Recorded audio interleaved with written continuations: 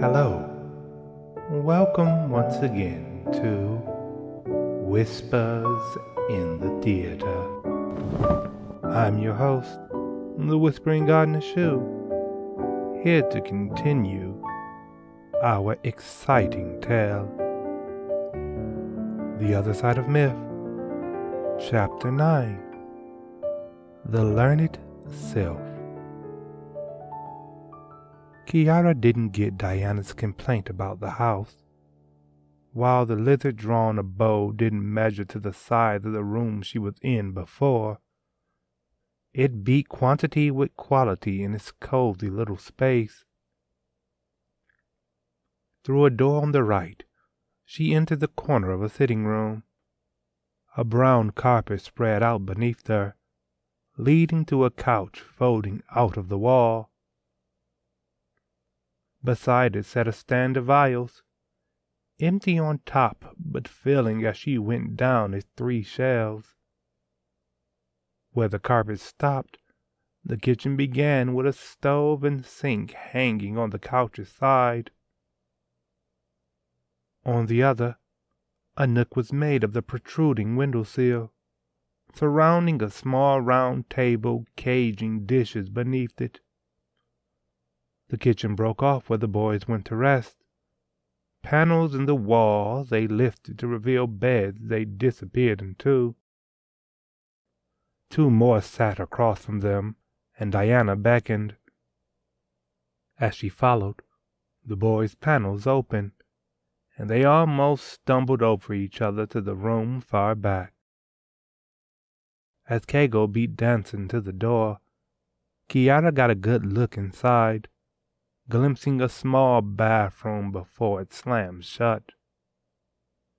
Having no stakes in their race, she headed for a free bunk. The panel locked on the inside, silencing everything from the world beyond it.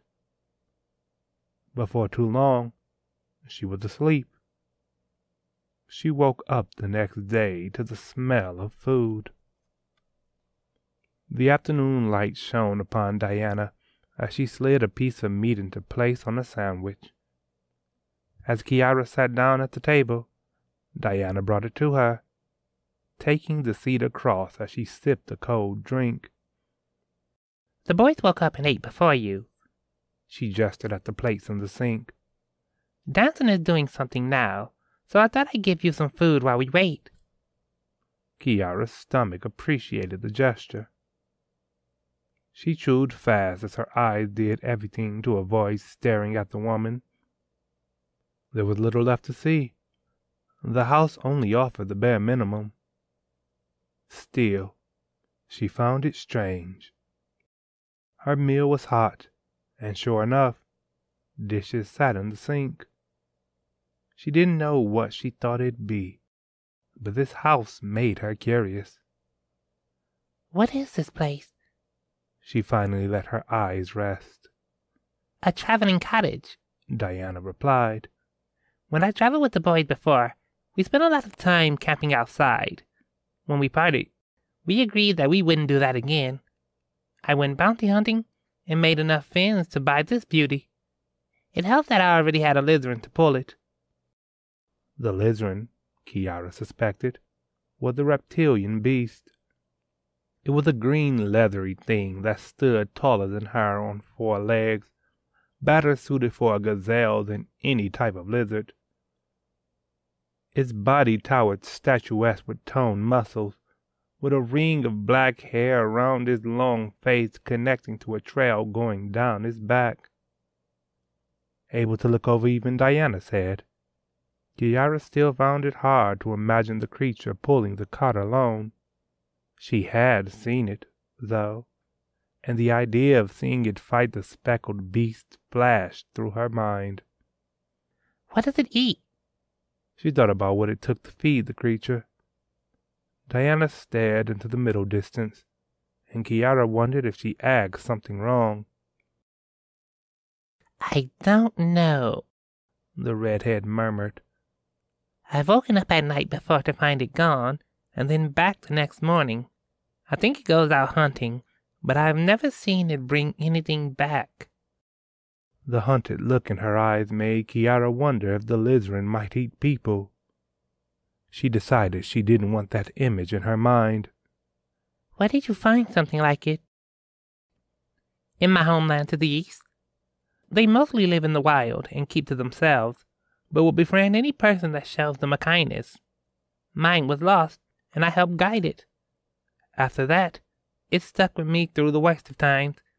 I don't know where I'd be without it, Diana said. Kiara wondered what stories they might have seen. What's his name? Arrowhead. When it's really on the move, it points his nose forward and evens out his body. You might mistake it for an arrow if you saw it from a distance. She wondered how fast Arrowhead could go. Looking around the cottage, she understood why Diana had everything secured. Her eyes settled on the stove. If the beast moved that fast despite the load, she couldn't imagine gas was safe. Sure enough, she couldn't see a gas line, but there was no electric outlet either. Her head tilted as she wondered if solar power was at play, until her eyes went back to the redhead. How does any of this stuff work? Glyph rods. Diana walked over and opened the stove. Within its cavity, Kiara could see a rod etched with unreadable glyphs. It hung with a thread looped through one end, glowing dimly as Diana took hold of a knob. A ring traced upon the flat surface atop, and Diana made a motion like she was trying to make a sail. This rod makes heat. When I touch and twist the knob, the stove comes on. Depending on the level I twist it to, it gets hotter. Kiara's eyes went to the sink. So that works the same way? 2 rods in the sink. One makes water, and the other makes it hot. There are similar rods for the shower. Excess water stored in a basin under the cottage. They encourage you to use natural cleaners, so I assume the basin could be connected to a garden expansion if I wanted one.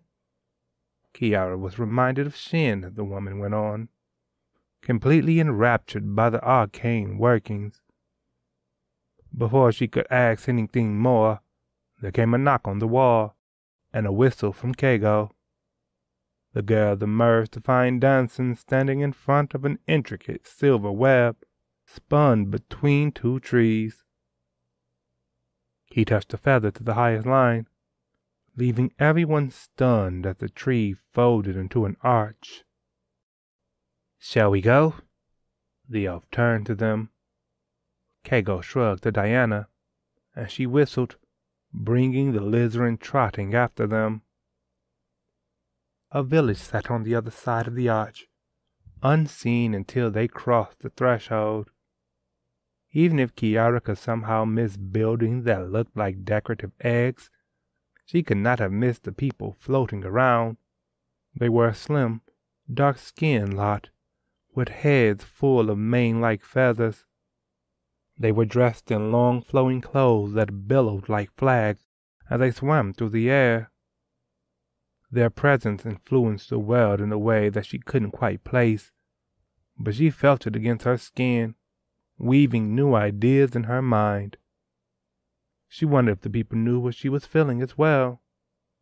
As she passed them by, she swore their swimming stopped as they watched her with hawk eyes.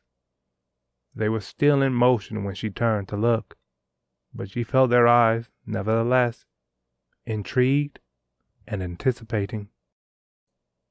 What type of people are they?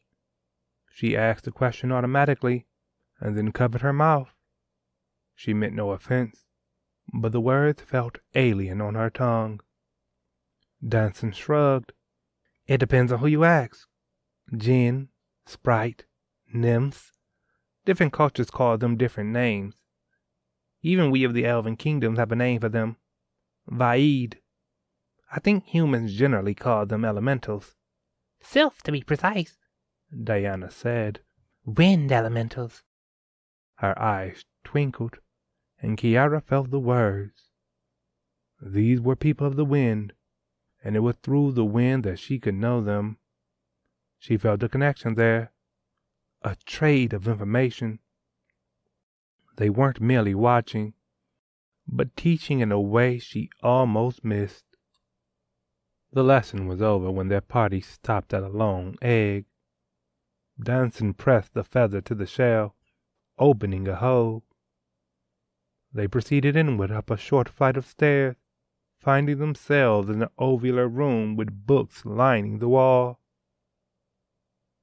There was a moat of still water separating the shells from the center, while a large bow chair sat beside a small table with a tea set upon it.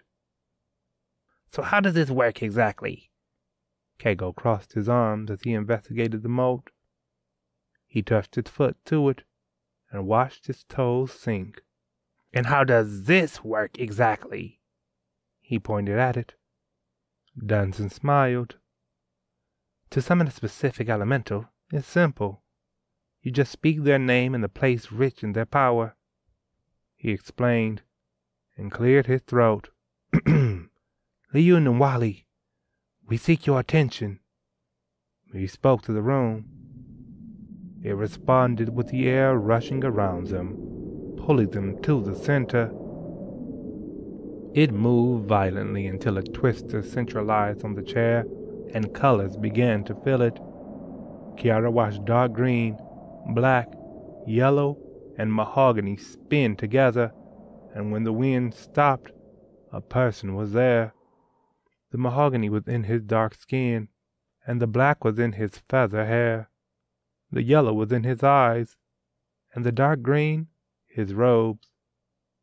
Another boy around her age sat with his legs crossed, and waved at the tea set before picking up the pot and pouring a generous cup. He sipped from this without so much as a word, and after a moment of savoring the flavor, he considered the group. "Hello," he greeted them, and Danson chuckled. "All the theatrics for people you were expecting to visit you?" The elf sighed, and the Sylph tilted his head. "I can assure there were no theatrics. Such is the only way for a Sylph to move from one location to another." The Sylph counted their heads. "I am Liu Nwali." He introduced himself, and the others nodded. "We all know you, Liu," Diana said, and the Sylph pointed at Kiara. "Fair enough." "We'll try not to waste your time. The three of us are planning to go to the Sea Festival. We were hoping you could lend us some aid in getting ready," Danson said, and the Sylph stroked his chin. "I can tell, Danson, that you have already begun to improve your magic. I imagine you hope for some way to further assist you," Liu replied, and the elf nodded. "What of you, Kago? And you, Diana?" "Well, magic really wasn't the focus of my training back in the day," Kago said. "And I only learned to use magic 4 years ago," Diana said. The Sylph nodded. "Then you two are looking for something that would make you better mages. Perhaps something that could fill the void in your education." Once more, Kiara was reminded of Shin. Liu didn't quite show it in the same way. He was far too demure, far too understated, but she could see the spark of ideas in his eyes. He already knew what they needed. He just needed time to acquire it. This boy was the end of one leg of their journey, already showing them the value of their trip. How much stronger would they become with his guidance? She looked from them back to him and found hawk eyes meeting hers. "What can you tell us about Kiara here, Liu?" Danson asked. "She is from another world," the Sylph said without hesitation. Kiara's mouth dropped. "How did you know?" She covered it, and Liu sipped his tea. "Your aura tells an interesting tale," he said at last. As she cocked an eyebrow, he continued. "Within all living things, life energy stirs. The aura is the radiance of that, permeating outward from the core of our being, The shape of the aura is decided by the world our life knows. So my aura is different from theirs in some way. Yes, while their aura rises like steam from them, yours emanates like a fixture aglow. Could you tell me about your world? With a nod, Kiara attempted, trying to recount the limited knowledge she knew. She described the sprawling metropolises and the digital interaction. She described vehicles both land and air, and the speed at which they could move. She described the entertainment and all the ways it could be brought to you. As she went on, she molded the world in their heads, obliviously giving it shape as they hung on her words. So that would be the mythical Nandaxia. The Sylph broke the silence first, and looked at her. I take it, Kiara, that you know nothing of magic then. I only ever guessed I was using magic in the first place. I also didn't really try to use it either. She shook her head to his question, and her past hesitation. Did you channel it in some specific way? She grasped her pendant instinctively, and he held out his hand. May I see it? Hesitation stayed hers. She searched his eyes and saw nothing alarming. She searched her heart for the source of the pause. There were memories there, of course, of her holding on to the pendant like it was the only thing keeping her afloat. But Liu didn't want her to sink. How could he even know the lake of fear she tried so desperately to avoid? She took a breath and remembered Dotess's words. Don't hesitate. She handed the pendant over. He held it aloft with a twist of air, spinning it, turning it, checking the jewel and the gold encasing it. In his other hand, 2 marble-like spheres appeared, one golden, the other brown.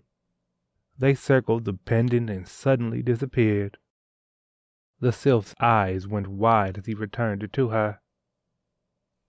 This necklace acts so thoroughly as a conduit for your magic that even when it's away from you, the connection remains, he said. Danson grunted. But if she uses it to cast her magic, rather than sending her magic through it, doesn't that mean it became an anchor? He raised his hand, and Liu nodded. What does that mean exactly? Kiara asked.